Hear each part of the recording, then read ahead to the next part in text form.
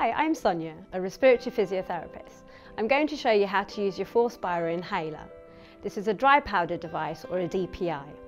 Getting your inhaler technique right is very important because it helps you manage your symptoms better. It may take a few tries to feel comfortable using your inhaler, but it does get easier with practice.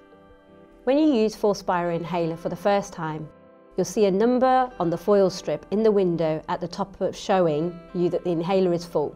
As you use the inhaler, the foil strip will move along. Your first few blisters in the see-through side chamber have black bars on them. These don't have any medicines in them. Make sure there are never more than 3 foil blisters in the side chamber, as this may cause the inhaler to jam.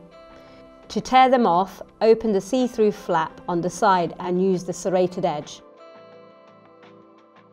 To use your inhaler, first open the cap. Check the number on the foil strip in the window at the top to make sure the inhaler isn't empty. This is your dose counter. Lift up the white lever as far as it goes so you hear a click.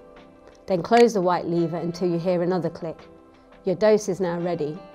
Hold the inhaler horizontally with the cap facing downwards and the mouthpiece towards you, but don't tip it upside down as the powder may fall out.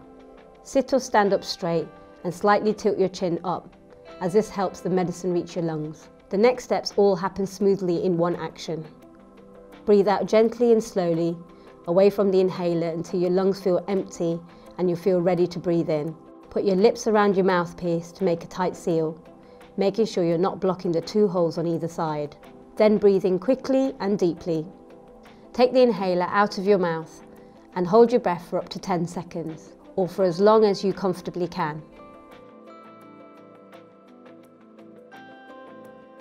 Then breathe out gently away from your inhaler. When you've finished, replace the cap.